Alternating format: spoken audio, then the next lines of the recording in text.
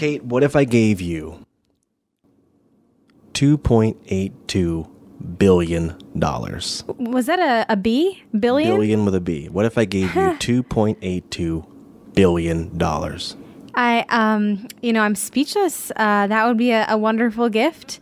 I don't know what I would do to deserve that, but... What would you do with it if you had it? Oh, what would I do with it? Yeah, what would you do with it? Oh, I think I would buy a couple of homes. I would retire, definitely. Sorry, Elaine and Evan.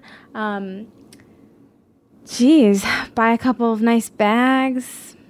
So you're going to buy a lot of stuff? I'm going to stimulate the economy. Okay. Is that it? Are you going to leave some to your future generations? Oh, I think I would friends, retire and then create my own foundation and spend the money charitably. What would your foundation focus on?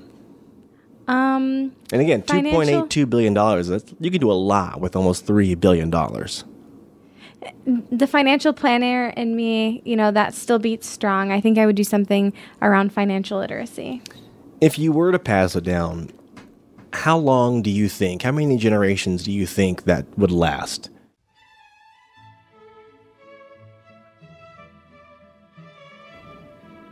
Ideally forever. $1 billion, $2 billion is a lot to spend. $2.82 billion. In 1877, shipping and railroad tycoon, the Commodore Cornelius Vanderbilt, died, and he left his oldest son an estate worth more than $100 million, which today would be $2.82 billion. Less than 100 years later, 120 members of the Vanderbilt family held a reunion, and not a single one of them was a millionaire. Wow. Less than 100 years. The squandering of the Vanderbilt fortune is a generational wealth tragedy of historic proportions. How did one family manage to lose billions of dollars in only 5 generations? Hi, my name is Chris Wakefield.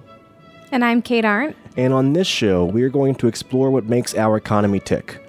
We'll interview the experts, learn about how economic changes can impact you at home, and we'll find a way to make it make sense.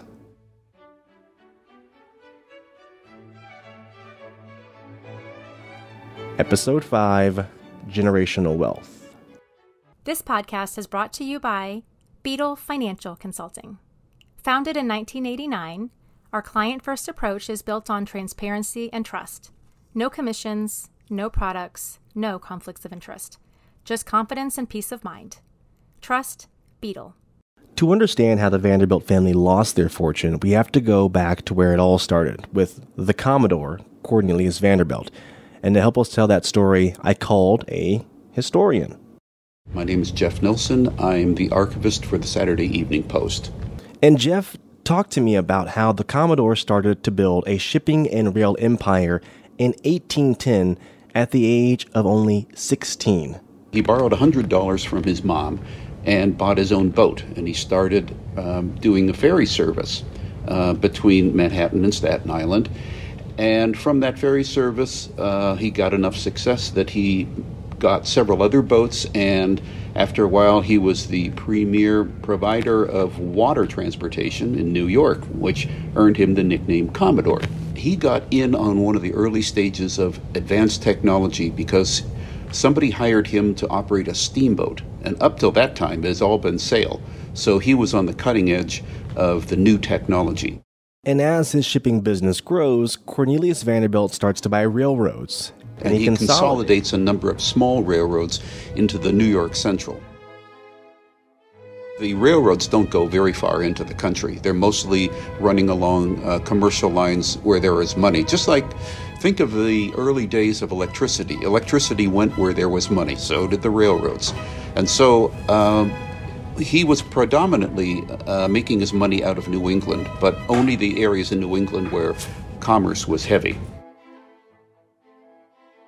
A few years after starting the New York Central Railway, the Commodore makes his first $1 million, which at that time in the early 1800s was all but unheard of.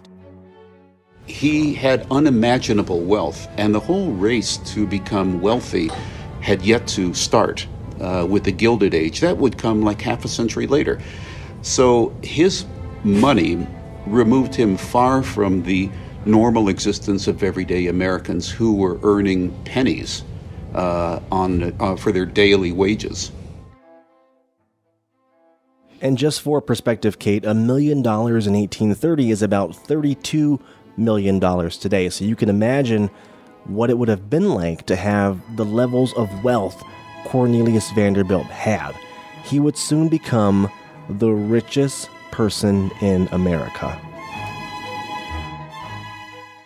After almost 70 years of building his shipping and railway monopoly, the Commodore died in 1877 in Manhattan. With his company, the New York Central, he had amassed a fortune of over $100 million, which today is the equivalent of $2.82 billion. As a first-generation Vanderbilt, what we call G1, he had more money, Kate, than the United States Treasury. Oh my gosh. He had more money than the government. In his will, he does two very important things with all that money.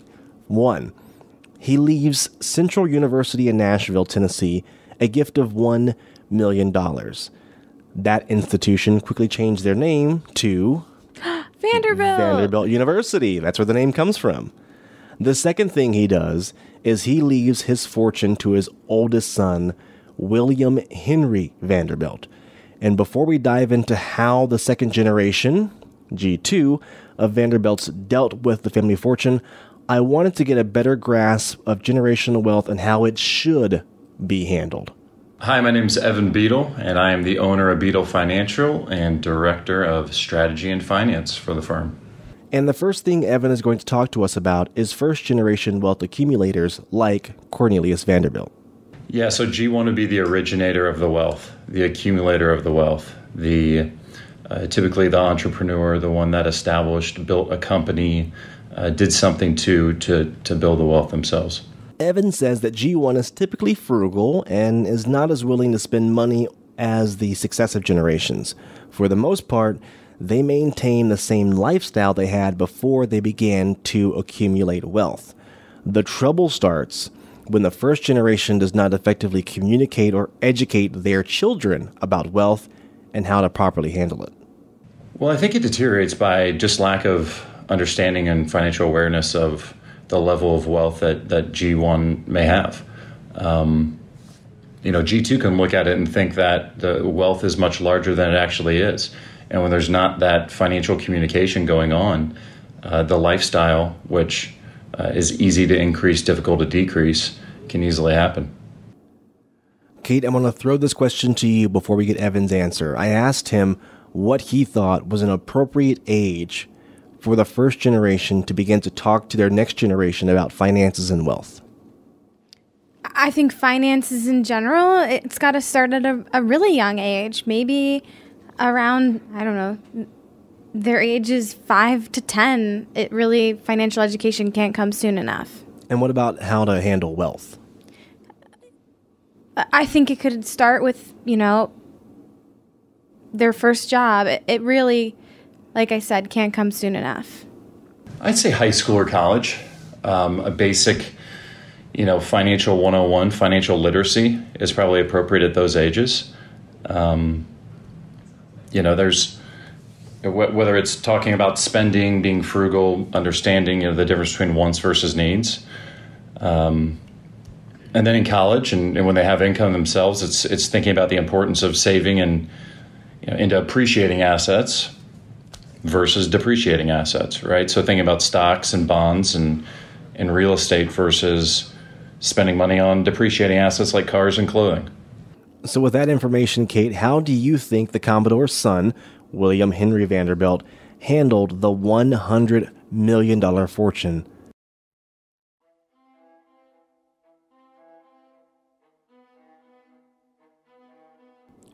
I'm going to say he was a spender and lived lavishly. I know how this story ends, so it can only be one answer. I'm going to be honest with you, I set you up. The Commodore must have had some serious conversations with his sons because William Henry Vanderbilt manages to double the size of the family fortune. I'm sorry. Well, wow. I set you up. I think we need to talk about G3 then. Whereas his father, Cornelius Vanderbilt, was the richest person in America, his son, William Henry, becomes the richest person in the world. How does this go from the richest man in the world to no millionaires in the family? The stakes are definitely heightened. He turned his 87% stake in New York Central into the equivalent of $6.1 billion. Wow. And that could have been the product of lessons learned from his father, the Commodore, but Jeff Nielsen tells me it was likely something else. William, at the end of his life, said that he had never really been happy with any of the money. He said, you're constantly anxious about it. You're constantly worried about it. William Henry was so anxious and conservative about money, he once cashed out $35 million in company stock and decided to invest it in one of the most safest, conservative investment vehicles known to man. This guy bought $35 million in government bonds.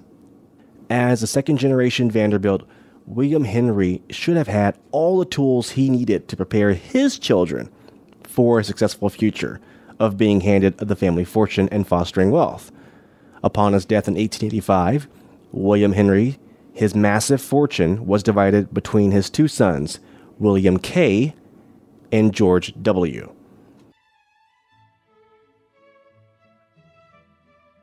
We'll start with, get this middle name, William Kissam Vanderbilt. He was a Kissam. He inherited about 70... Sounds wealthy. that's a wealthy man's name right there, Kissam. He inherited about $70 million of his father's fortune, and while later in life he wasn't too interested in running the family business or growing his fortune, a lot of his money troubles can be traced to his first wife, Alva Smith. When Alva marries William Kissam in 1874, she sets out almost immediately spending the family fortune for one specific reason. Alva is ready to spend all the money she can, which is considerable, to get into high society. She wants the approval of people poorer than her, but she doesn't consider it that way. What she wants is not the money, she wants the approval. She wants the acceptance and the feeling that she has become upper class. She came from a Southern family whose fortune suffered in the Civil War.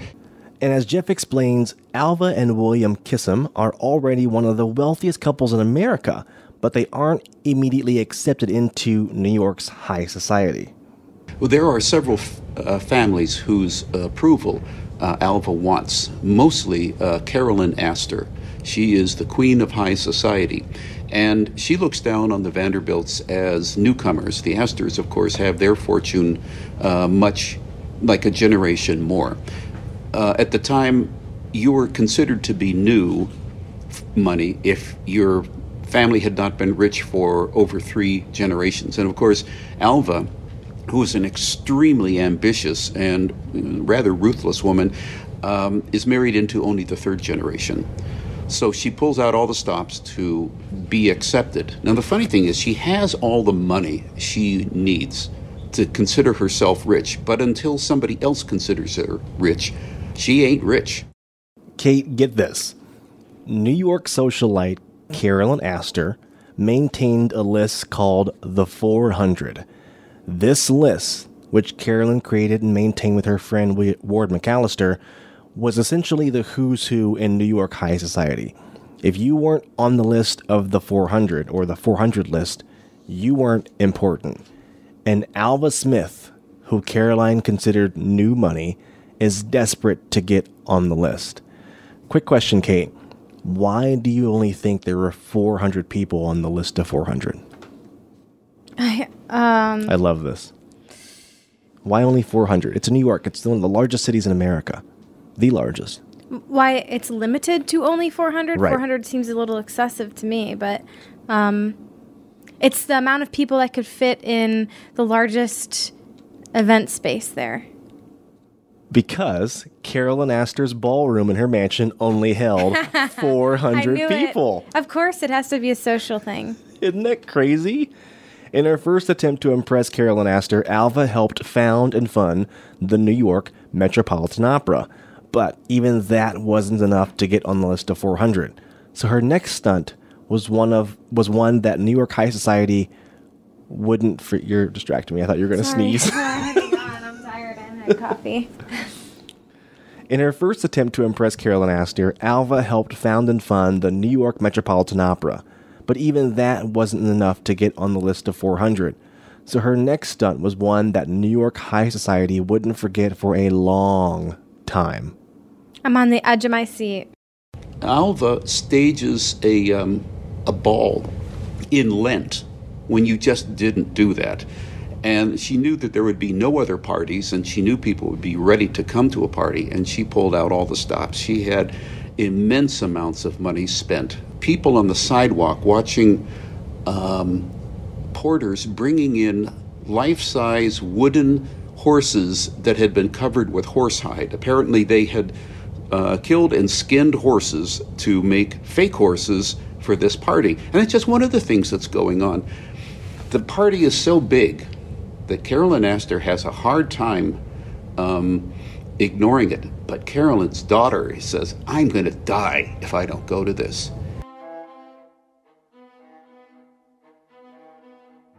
Kate Alva Smith spent the equivalent of over $6 million for one party. I wish I was on that list of 400 people. But it is enough to impress Carolyn Astor, and the Vanderbilts are finally added to the list of 400. A small price to pay to be recognized by the most elite of the elite. In addition to sponsoring things like operas and throwing multi-million-dollar parties, William Kissam Vanderbilt and his wife Alva also built one of the largest mansions on Fifth Avenue. They spend even more money on yacht racing and to build their art collection. You can see how the money quickly begins to fade away. In addition, William decides to shift control of New York Central in 1903 to an outside firm, so the family business is no longer the family business. That was just one of the members of the third generation, G3 of Vanderbilts. Obviously, he wasn't too careful with his share of his father's $200 million fortune, so what about his brother, George W. Vanderbilt? In keeping with recent family tradition, George W. was not very careful either with his money. Most famously, in 1895, he and his wife Edith spent over $6 million building the Biltmore Estate in Asheville, North Carolina. Have you heard of it? I've been there. You've been to Biltmore? Mm-hmm. Tell me about it. It's gigantic. It's got a beautiful lawn. Did you feel wealthy? No. Oh.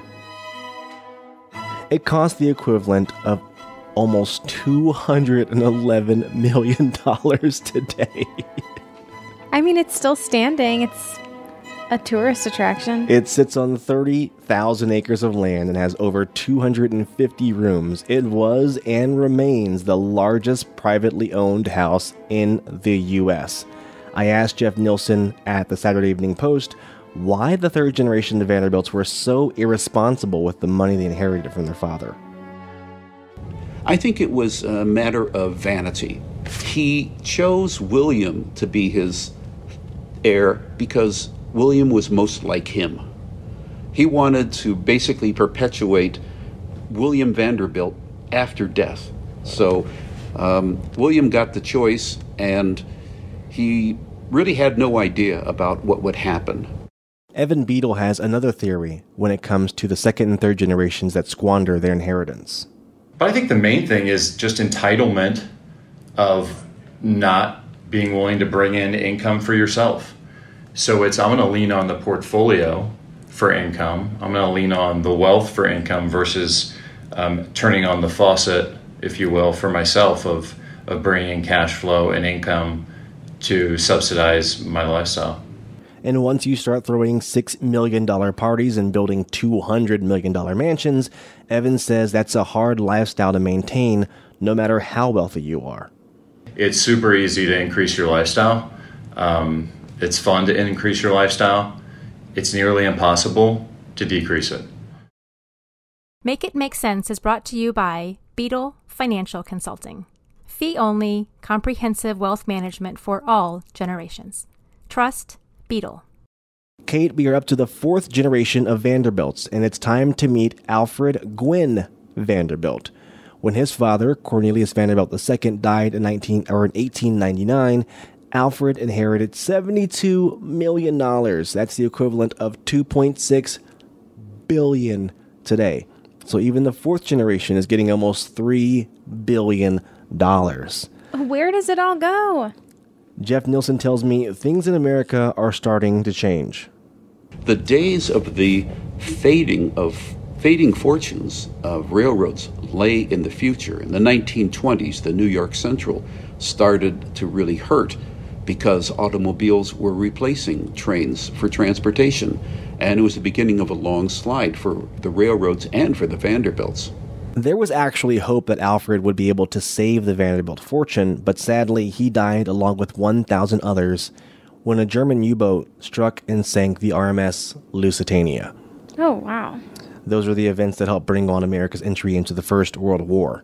His brother, the other son of Cornelius Vanderbilt II, Reginald Claypool Vanderbilt, inherited $15.5 million on his 21st birthday, okay? You turn 21, here's a check for $15.5 million. That would be the equivalent of almost $500 million today. Reginald went out that night on his 21st birthday, that same night, and he lost the equivalent of $2.4 million just gambling it away that night. Oh, jeez. Like, it's my birthday, I want $500,000 on black. Here it is. Oh, I lost $500,000 more. He lost $2.4 million gambling. Typical male. That would be a good indicator of how the rest of his life would go. He spent the next 24 years spending his entire fortune on alcohol and gambling before he died at the age of 44 of liver cirrhosis in 1925. Wow. He died completely broke and in debt. So we're at the fourth generation, and someone has died broke and in debt. His daughter, now we're up to the fifth generation, his daughter Gloria Vanderbilt inherits $5 million on her 21st birthday. And by the time she dies in 2019, 142 years after the Commodore left his son almost $2.8 billion, 142 years later, Gloria, Generation 5, leaves her son, CNN anchor Anderson Cooper, an inheritance of $1.5 million. Wow. It took 142 years to go from $2.8 billion to $1.5 million. While other things helped lead to the erosion of the fortune during those 140 years, like the estate tax, gift tax, income tax in the early 1900s, a few bad investments during the Great Depression, the vast majority of the Vanderbilt fortune was wasted on things like building triple mansions on Fifth Avenue in New York City, or giving away large amounts of money to metropolitan operas and Columbia and Yale universities. When reflecting on the Vanderbilt fortune, Jeff Nielsen says the family's lack of education and finances, combined with their refusal to work, was their ultimate downfall. Somehow it will always be there. And this was continued from father to son, and eventually it's gone. And I'm sure they must have been mystified. Their financial advisor says, "I'm sorry, you're bankrupt." And he said, "How can that be? My dad was a multimillionaire." "Well, you spent the money." "I couldn't have spent the money." "Yeah, you did. You didn't know how it came in, and you didn't know how it went out." Even more damaging was the later generations of Vanderbilts who refused to work and keep and grow their fortune. Evan Bedel says that when generational wealth is squandered, the losses can cut a lot deeper than just finances. Look, it's not just about the loss of generational wealth. It's also about the destruction of family relationships and the emotional stress that comes along with it. So when you have families that have either had third generation who lives that lifestyle and ends up losing the money, there are always, in my opinion, broken relationships along the way. So it's much bigger than the financial ramifications in most cases. It's the emotional side and the disconnect of your closest family members that you see more than anything. As always, Evan says communication and education is key to avoiding catastrophic erosion of generational wealth. So that's where, again, the education that comes into play of hey, we want you to, be stewards of this money and be able to manage it and have it grow over time. Let's look at the overall financial picture of your needs versus your wants, whether you need to buy, a house or things of that nature versus you spending the money on your wants, like a nice flashy car or something that can be a depreciating asset. Part of what we've established is a program called Generation Next for almost 15 years of helping the younger generation establish a solid financial foundation for themselves. So if they're able to build their own wealth and able to have a better understanding of how to manage wealth, then the parents, the first generation, G1, will be more comfortable transitioning that wealth onto them, and it will be more stewards of that money and have financial responsibility along the way. So it takes time, right? There's no pill they can swallow or shortcut to take. It's an ongoing education that is not an easy thing, but can be done with appropriate teaching. Evan also talks about the importance of estate planning. Estate planning is very important when it comes to wealthy families. A lot of times it's the decision of, should I pass along wealth to my children during my lifetime? Should I pass it on after death? Are they responsible and able to take care of that money during their lifetime? Or should I just avoid the topic and hope that after I die, it's their problem? So having a team approach of a financial advisor to do that education of being able to have that solid financial foundation so that this next generation is knowledgeable enough to be able to manage that money appropriately, having the investment advisor there to invest that money over the long term, having the tax advisor to do things that are tax efficient, all comes into play when you're creating an estate plan to make sure the strategy is customized for the family. But everyone has to have the appropriate knowledge and background to be able to manage this money and have that mentality across the board.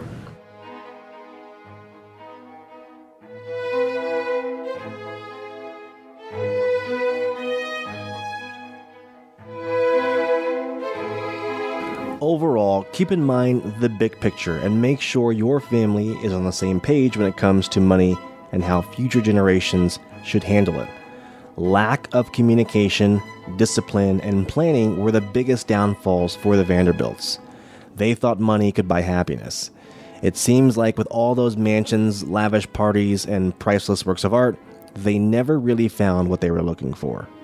William Vanderbilt said that he never enjoyed his wealth. He said, I have a next door neighbor who has a smaller house, he has fewer horses, he doesn't even have a yacht, and I know that he's happier than I am.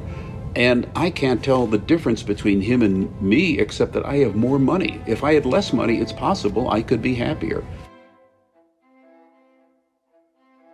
So while Jeff Nilsson keeps exploring the archives of the Saturday Evening Post, and Evan Bedel advises the next generation of clients at Bedel Financial, we'll keep trying to make it make sense.